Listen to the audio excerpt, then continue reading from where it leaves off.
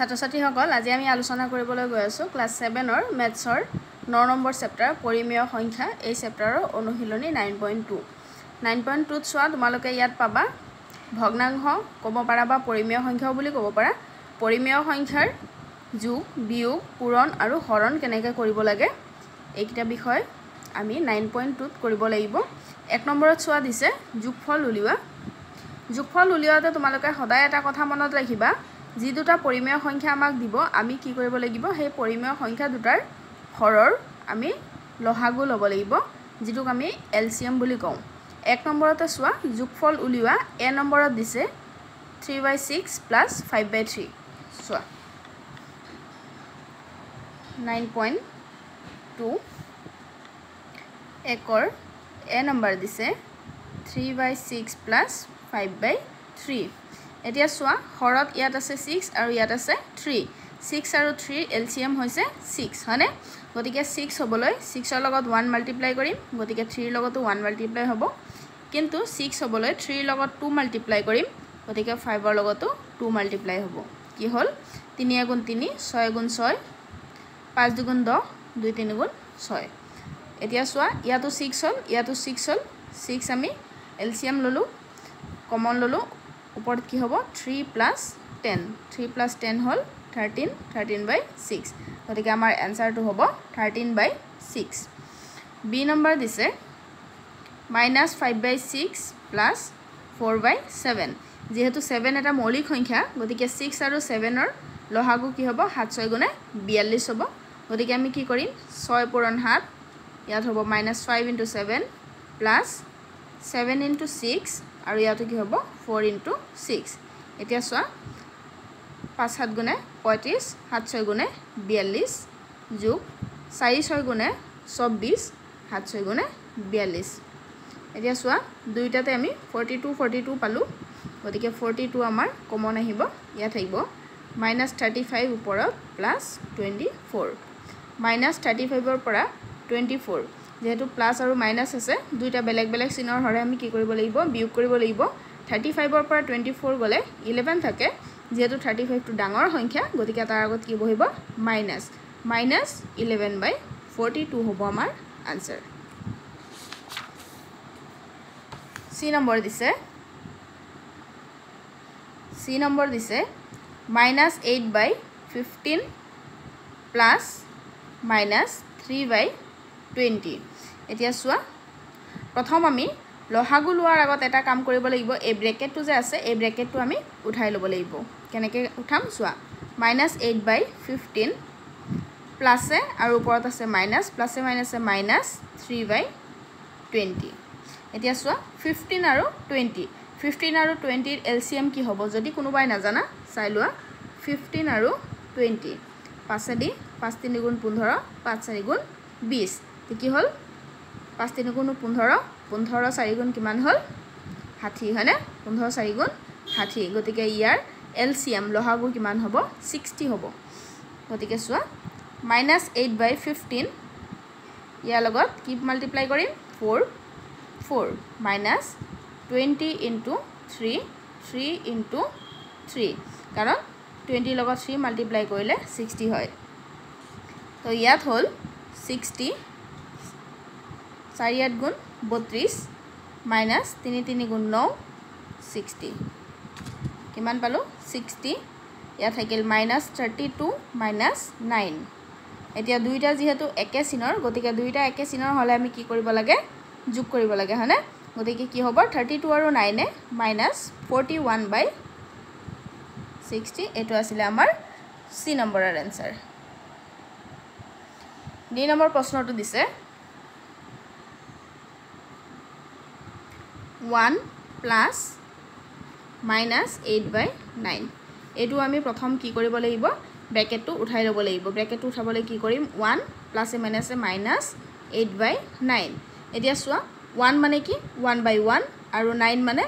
9 হয়নে গতিকে 1 আৰু 9 ৰ এলসিএম কি হ'ব 9 হ'ব গতিকে আমি কি কৰিম 1 ক আমি এনেকৈ লিখিব পাৰো 9/9 মানে 1 -8/9 যেহেতু ইয়াত 9 আছে গতিকে আমি এটো 9/9 লিখিলো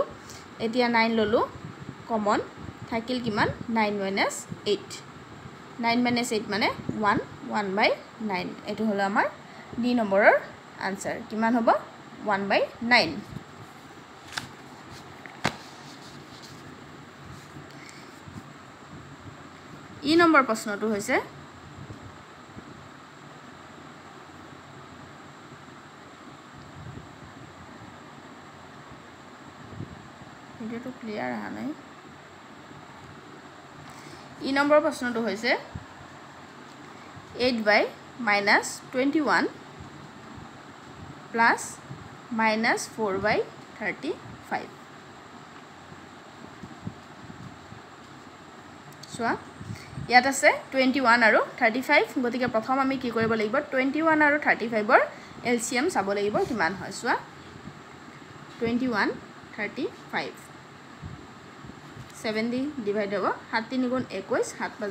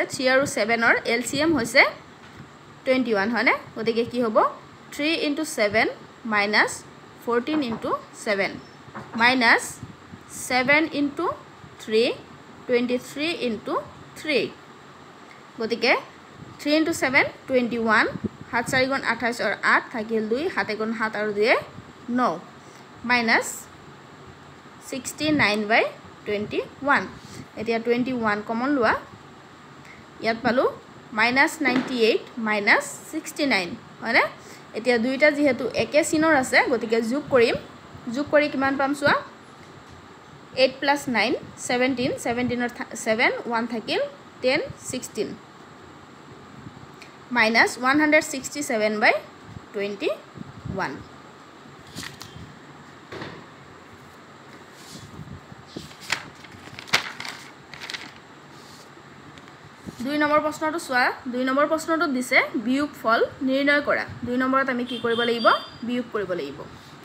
2 ৰ 1 নম্বৰটো দিছে 51/14 - 3/2 ইয়াতো কি হ'ব চোৱা 14 আৰু 2 ৰ এলচিয়াম ল'ব লাগিব 14 আৰু 2 ৰ এলচিয়াম কিমান 14 হয় গতিকে 14 * 1 51 * 1 তোমালোকে এনেকে 1 টো মাল্টিপ্লাই নকৰিলেও হয় মই কৰি দিছো বুজি পাবলৈ 2 লগত 7 মাল্টিপ্লাই কৰিব লাগিব গতিকে 3 লগতো 7 মাল্টিপ্লাই হ'ব কি হ'ব 51/14 - 21/14 হয়নে এতিয়া 14 আমি কমন লম 51 - 21 কিমান থাকিব 03 30/14 এটো হৈছে আমাৰ 2 ৰ 1 নম্বৰৰ উত্তৰ 2 নম্বৰত দিছে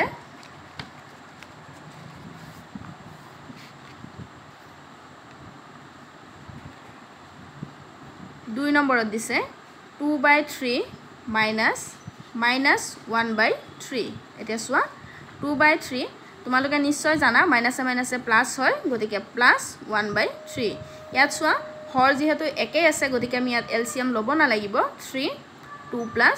1 2 + 1 কিমান হ'ব 3 3/3 3/3 মানে 1 ইয়াৰ আনসাৰটো হ'ল 1 3 নম্বৰ চোৱা 1 - -8/9 গতিকে এটো কি হ'ব 1 মাইনাসে মাইনাসে প্লাস 8/9 এতিয়া কি হ'ল 1 যেহেতু ইয়াত 9 আছে গতিকে আমি তো 9/9 লিখিব পাৰো প্লাস 8/9 9 যদি কমন লও 9 + 8 9 + 8 কিমান হয় 17/9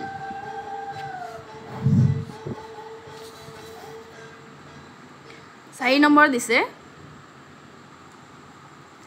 -4 2/3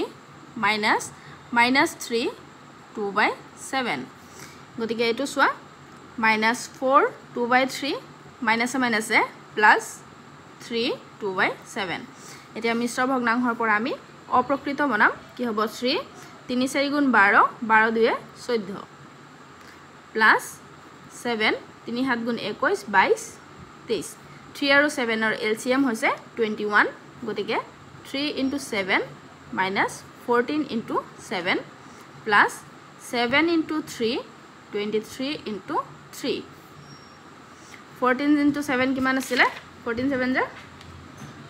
98 minus 98/21 plus 69/21 21 যদি আমি কমন লও minus 98 plus 69 যেহেতু প্লাস মাইনাস আছে গতিকে মাইনাস হ'ব 18 পৰা 9 গলে 9 ইয়াতে থাকিল 8 8 পৰা 6 গলে 2 minus 29/21 5 নম্বৰ প্ৰশ্নটো দিছে 8/-12 -4/35 গতিকে চোৱা এটো স্ট্যান্ডার্ড ফর্মত লৈ যাও -8/12 মাইনাস মাইনাসে প্লাস 4/35 12 আৰু 35 ৰ এলচিয়াম কিমান হ'ব 12 আৰু 35 ৰ মাজত কমন আছে জানো কিবা নাই গতিকে 12 * 35 minus 8 * 35 plus 35 * 12 4 * 12 এতিয়া চোৱা 12 * 35 কৰিলে কিমান হয় 35 ৰ লগত 12 2 5 * 10 6 1 7 5 3 0 হাতে পাছে 12 2 420 কিমান পালো 420 আৰু 8 5 * 40 0 থাকিল 4 3 8 * 24 আৰু 4 28 ইয়াত পালো 280 প্লাস 4 12 * 48 420 এতিয়া 420 কমন লম ইয়াত থাকিল -280 plus 48 শূন্যৰ পৰা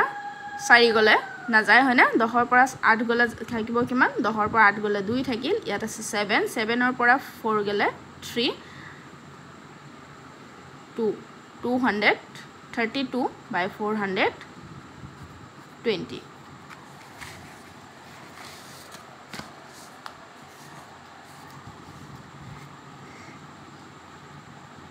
6 নম্বৰ প্ৰশ্নটো হৈছে -2 1/9 -5 ইয়াত মিশ্ৰৰ পৰা অপ্ৰকৃত কৰিম 9 দুগুণ 18 একে 19 -5 যেহেতু হৰত 9 আছে গতিকে এলসিএম কিমান হ'ব 9 এ হ'ব গতিকে কি হ'ব 9 * 1 আৰু এটো হ'ব -19 * 1 আৰু ইয়াত কি হ'ব 1 * 9 কাৰণ 5 ৰ তলত 1 আছে আৰু 5 * 9 ঠিক আছে এটা কি হ'ব 9 - 19 -9 আৰু 5 * 9 = 45 এতিয়া আমি কি কৰিম 9 কমন লম -9 - 45 -9 আৰু -45 যেহেতু দুইটা মাইনাসতে আছে 9 5 14 4 থাকিল 1 5 আৰু 1 6 -64/9 লাষ্ট 7 নম্বৰ প্ৰশ্ন 7 নম্বৰত দিছে 7 - -2 2/9 ইয়াতো কি হ'ব 7 মাইনাস আছে প্লাস 2 2/9 কি হ'ব 7 প্লাস 9 9 দুগুণ 18 19 20 ইয়াত 7 ৰ কি কৰিম 7 ৰ তলত 1 আছে গতিকে 9 এলসিএম হ'ব 1 * 9 7 * 9 প্লাস 9 * 1 20 * 1 7 * 9 = 63 প্লাস 20/9 9 যদি আমি কমন লও 63 প্লাস 20 63 আৰু 20 প্লাস কৰিলে 83/9 গতিকে ইয়াৰ আনসাৰটো হ'ল 83/9 যদি তোমালোকে ইচ্ছা কৰা তেতিয়া হলে এই উত্তৰবোৰ তোমালোকে অপ্ৰকৃত ভগ্নাংশত ওলাইছে নহয় তোমালোকে মিশ্ৰ ভগ্নাংশলৈ লৈ যাবা আজিলৈ ভিডিওটো ইমানে আছিল নেক্সট ক্লাছত আমি আলোচনা কৰিম পূৰণ আৰু হৰণ কেনেকৈ কৰে যদি তোমালোকে ভিডিওটো চাই ভাল পাইছা লাইক কৰিবা কমেন্ট কৰিবা আৰু সাবস্ক্ৰাইব কৰিবা থ্যাংক ইউ